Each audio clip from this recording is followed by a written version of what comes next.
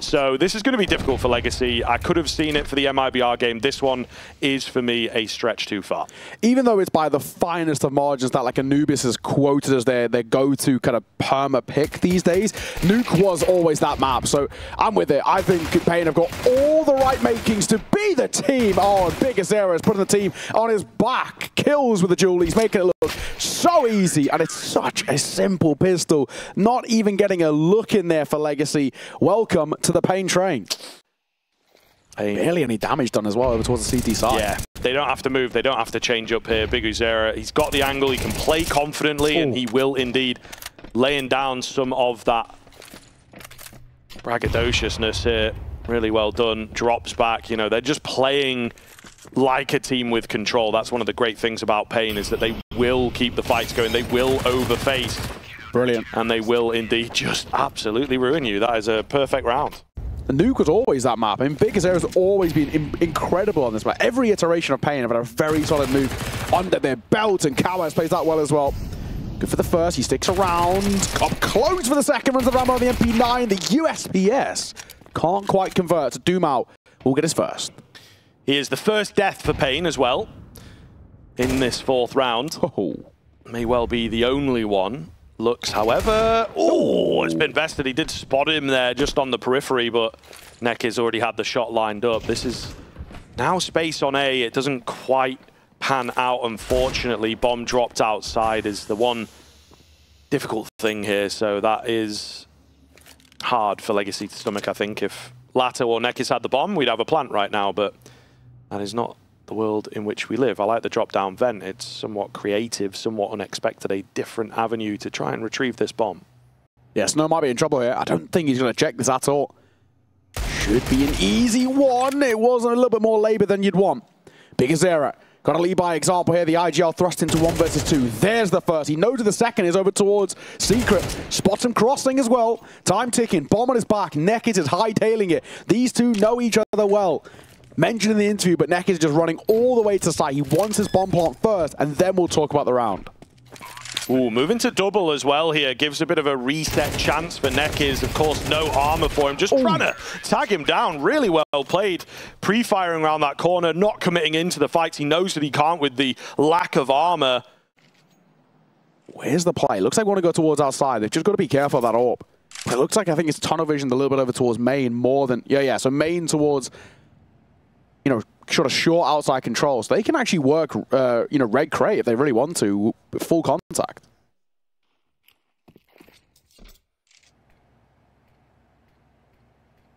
May well do just that. One smoke out. Oh. NQC, though, goes digging. That second is pretty nasty. He'll take some damage in the toes, but he's able to survive it. He's done his work for this round, right? So, again, just becomes holding down this area of the map, trying not to die for free. Drop down in towards Mini. Got to be careful here. Lux comes out on top, however, and those rifles, of course, have come to support the situation. And again, another flawless round in from paiN. The rifle play looks pretty damn good here.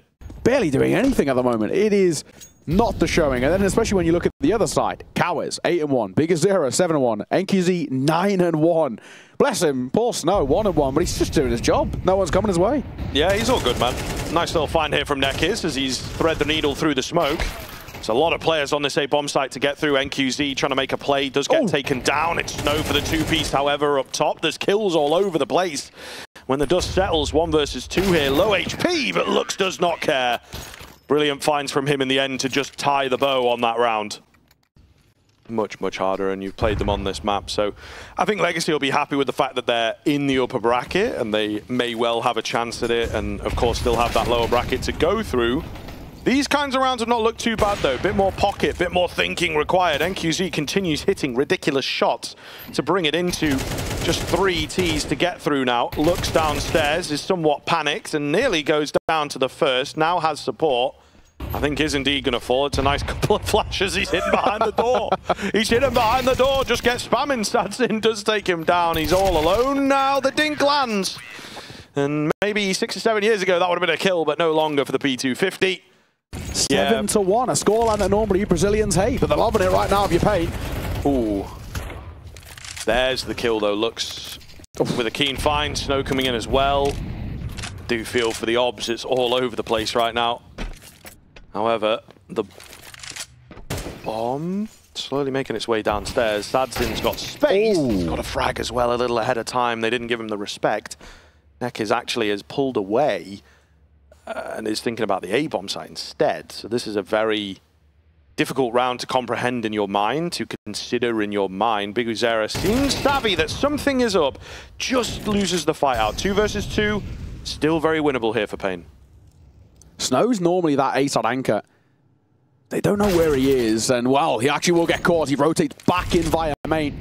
NQZ thrust into actually a winnable 1 versus 2. Despite it being an AWP and a retake, they're just so low. If he can get this first, take down on the ladder, a little bit of fortune can go its way. He's spamming and hoping. It's not working for him, and pop shots aren't going to help either. Unfortunately, now the ruse is up, and he can't give this one a go. If he had managed to even get a little bit on the ladder, there might have been something to say there. But I don't think it'll be the case. But sticking around for extra kills, I still think it's the right call. Can't buy AK, of course. Saved the cross for biguzera. NQZ back on the AWP. So back to Crazy Flicks. We'll see. First kill comes in. It's biguzera onto Nekiz with the smoke break. Molotov to slow down that secret push. Dumao. Oh, Dumao. Oh, Katowice is like, yeah, come right through, man. And just takes him in the side of the head. 5 versus 3, still committing to this downstairs play. At least they've got that control. Down towards secret. And a 5 versus 3 is not easy. It helps with biguzera and Katowice being a little worse for wear, but Snow doesn't need to peek.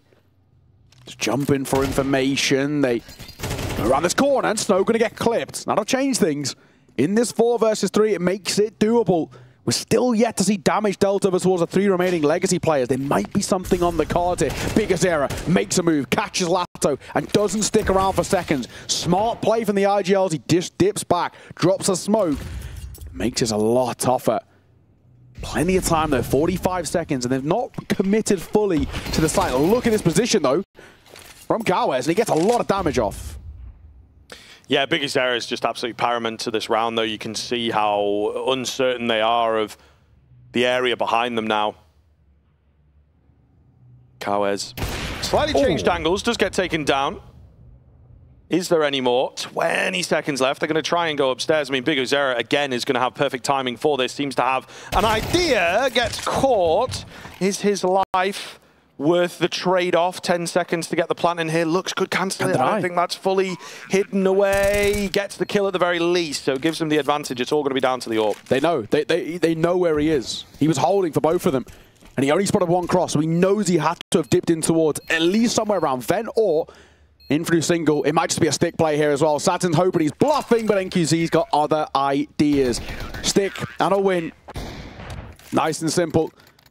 They actually know about us downstairs. Yes. Way ahead of, you know our whereabouts way ahead of schedule. Looks ready and raring to go on the edge of the smoke here. Here's the footsteps of another. Can't quite find that kill. However, they are ready for the A burst. So many bodies around, and again, paiN in the right place at the right time for number 9. Up to a third would be nice to maybe have something out of this. It's a quick move, but held for by biguzera. Against his former comrade, he knows all of Nekiz's tricks. Yeah, flying in, love a good run boost. Don't see them as much in CS2, it feels like. Especially not that one as well. It's a little bit of a slight... Because it means you avoid the AWP too. Yeah. Yeah. Shame it amounts to nothing. Indeed. Maybe that's why we don't see it as much, to be fair. Because I think mini, main, whatever you want to call it, is such a paramount area. Yeah. You don't really need to fight these days, do you, as well? Yeah, yeah. And when you've got NQZ playing this well also, yeah, you don't need rifling presence outside. And now he's able to actually aggress into the cross. They've got smokes. They should use these to cross. Or at least get rid of his position. You would hope. No. Oh, yeah, indeed. They just don't give him enough respect, unfortunately, biguzera there to help him out. Dumao remaining alone. They know where he's at. He's trying to just, get something. They're even mollying him. Feels a bit BM to a certain extent. He will be flanked out in the end. 10-2 at the turn of the half. Perfect stuff from paiN on their CT side. Hi guys. Subscribe to ESL YouTube. That's a big brain move. So make sure to subscribe and become a better player. Your turn.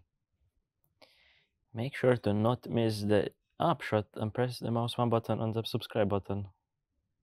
Headshot. Subscribe. 10-2. paiN have made that first half look oh so easy. And if they get a pistol around here, I mean, it's more than safe to say, surely, Scriv, this game is absolutely over. But we might have to wait for that. It seems to Mao, Sadzin, Nekkers, and Latto all having a look in, and a flawless pistol. So game maybe not over just yet. Well, this would be the classic national derby. Yes, we've said, indeed, Legacy playing up in North America at the moment, but if a game goes absolutely crazy, enforced by his Legacy's tendency is to try and fight or something, and they're expecting some sort of pop or a play towards outside. I mean, Big Zero is going to contact all the way. He won't cross, though. He's still sticking around a little bit too long, in all fairness. It's Sadzin who takes the initial point of damage. The first fight goes the way of Big Zero. Latto gets caught. And already not bad there. Snow starts to move towards outside, and they're rapping towards their side, but they don't have a lot of time. Yeah, there's a lot of options available, but Legacy have got pretty much every single entrance, every single choke point covered off, so it all really depends on how they play. Sadzin does well for one, the spacing not quite there, NQZ does well to take him out, 15 seconds to get the bomb down, there's nobody on the site itself. It is certainly touch and go for a moment, but they do make their way in, get that plan, and probably force the save out here. So an unorthodox one from paiN, being really cheeky, see what we can get away with. We've got so many rounds in advantage, right? Big Zero just walking as far as they will allow him is a very ridiculous kind of notion, but it works out. So having the ability to take a bit of rest and prepare for whoever they're going to be up against next is a big thing. Of course, there's that buy back in. Quick play though, Big Zero. AK trying to get active here as well. No, there's one backside, but trades go back and forth, but it's Snow with a double. The babyface killer for two cracks open the ace site, and already, I think they're not even tempted by the save. They were until Nekkers gets one of his own, but still the numbers favor paiN, and this round doesn't really feel very doable. So well done here from paiN to completely change things up, testing Legacy in a different way this time around. And you are indeed correct. I think glass cannon AWP, right? It's just not going to happen. We've talked about a number of the teams coming into this tournament. You know, Falcons is the one that turns the most heads, I think, just because of, indeed, the headline that goes along with it and the expectations that that team always has every single tournament that they enter into. Exactly. Bait, maybe you've mentioned as like a dark horse. I think paiN, for me, are the most consistent, stable team coming into the tournament. Yeah. Maybe Eternal Fire, you could also argue there as well. I think that their sights are set a little further ahead than this one. paiN can look at this and be like, okay, we can win. Yeah. We can win. We can definitely win this. We can take down some European competition. And I think they'll be feeling pretty confident heading into the Americas RMR already, regardless of where this event. I'm a big fan of paiN. I just love what they've been doing. They won a challenger before as well. Yeah. One of my first ever challengers. I think it might even be my first ever challenger, in all fairness. Way back at Melbourne, back in the day. Barton for two. Nekkers going to get one of his own as well. Plant might come through here. The spam from Nekkers is really good, and Snow now thrust into what feels like a bit of an impossible 1 versus 3. It's the question of, does he get cleared by the MP9 up close? The damage not going to be dealt there by the MP9, but Nekkers has a hell of a round. 3 kills to his name, and one of it through the smoke, which is uber important to give that retake some legs. Last couple of rifle rounds. Nekkers, though, good read here. It's the bomb. Gonna find a clean one, yeah, and just take that. Don't get greedy. Don't need any more. And as you say, good information on where the bomb is at, and the fact that, once again, paiN are so far back here. Yeah, now they're going to be super nervous about Nekkers just continuing to wrap around. Waiting to release this utility here. Latto is the danger man that they've got to deal with. He actually bails on the angle. The Molotov is enough to push him away. Can't stop them diving down the vent, so it's a nice variation on that vent dive.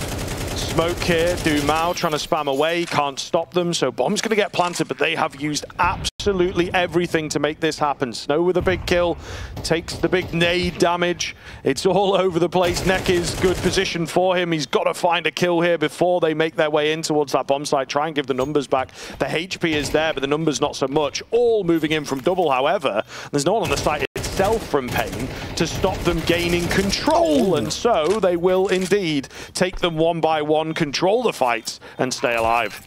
A little bit too passive for me there, paiN, in that situation. I know Snow's low, but they really stand off the site and hope that they can sort of just play that post plant, but from a real far back position. It doesn't work out for them. 12 to 8, only 4 rounds in it. It's not impossible.